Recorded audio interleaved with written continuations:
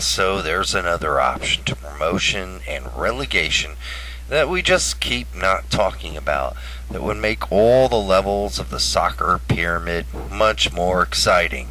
This debate about promotion and relegation is really something that's been going on for so long that those who are backing the whole idea of PNR are really starting to look kind of silly. In many circles, if you bring it up, everyone turns away and says, "Oh, please, let's not talk about that, please." No one wants to really talk about it because it's unrealistic. I mean, if you take into consideration the current state of things, what about a compromise? A compromise that makes sense for the whole soccer pyramid, something that will make the whole soccer pyramid relevant and give the slightest of hopes to lower divisions that while they may not get promoted, they still have a chance to win the top prize in American soccer. Now, we all recognize at this point that the top prize is not the U.S. Open Cup. As beloved as this tournament is, it's still a consolation prize. But what if lower level teams had a chance to win the MLS Cup? Well, first, it shouldn't be called the MLS Cup, but that's something I'll get to later. The fact is, American soccer across the board, from the first division to the third, would benefit if we opened up the possibilities, if we made it possible for a second division team to win the MLS Cup, regardless of the unlikelihood, regardless of how remote the chances are. But just to have a chance, a possibility of winning the championship would change the dynamics of American soccer. One of the challenges of making lower divisions of American soccer viable financially, especially with the non-reality of promotion and relegation, is that your team has no chance at all of being the best. I mean, literally. If you support the New York Cosmos, the Indy 11, or the San Antonio Scorpions, you have no chance at all that your team will be the best soccer team in the country. So just give it up.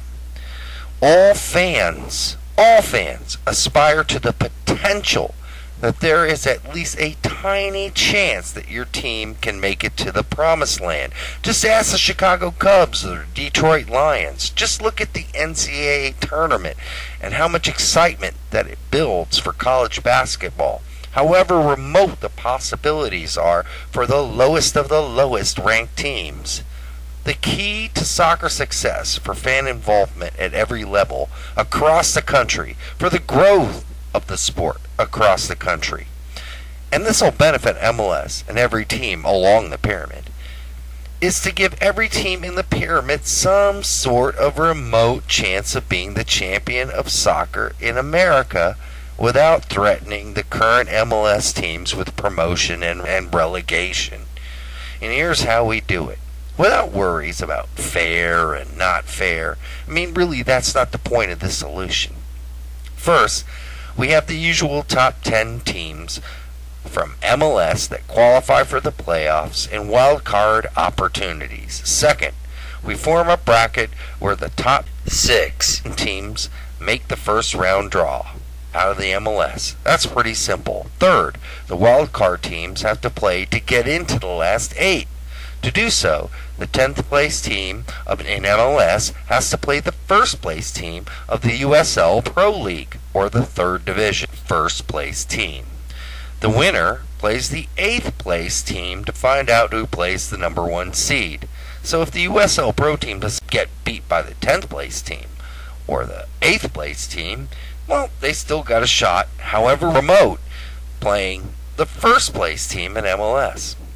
On the other end, the 9th placed MLS team has to play the first place team in the NASL at home. In both cases, all the MLS teams get the home draw. But imagine how many USL and NASL fans would show up to watch these games, take buses to watch them. Imagine how it would increase viewership in, say, San Antonio or upper state New York if the Rochester Rhinos played in the wild card game, or the Cosmos or the Indy 11 played in the bottom part of the grid versus the 9th seeded MLS team.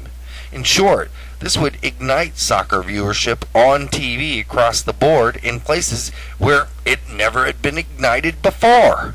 Suddenly, NASL and USL fans will be invested in a tournament to decide who is the soccer champion of the United States. Imagine how many more soccer fans would watch the wildcard games if MLS suddenly invites all the new regions of the soccer world and says, your team has a shot too.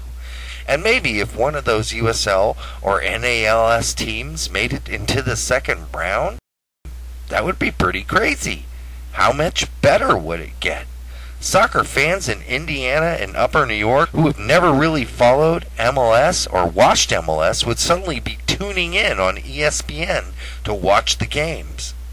If you don't like compromise, or if you're the kind of guy that likes to find some sort of schedule dysfunction that would make this potential middle ground solution to turning multi-division pro soccer in America into a fan-crazy blunderbuss that can hardly be contained, then you're probably the ultimate cynic, and there's no convincing you.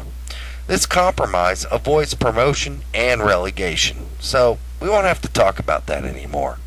But it also allows the remotest of chances to lower division teams, the first place teams, to prove themselves and make some money. If you're one of those guys saying that MLS will never embrace such an option, well, maybe you have a point.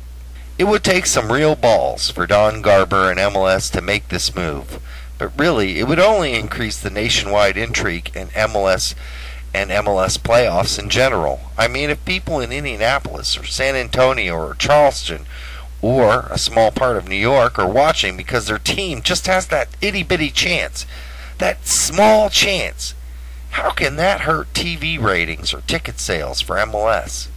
All this means more viewers nationally, and more viewers nationally means more money for MLS and the sponsors. And more money means this option really actually has a chance, a shot, however small. I just need some guy at MLS to give me a call and maybe talk about it with me. Jonah Freeman, you available? All right. Good night, folks.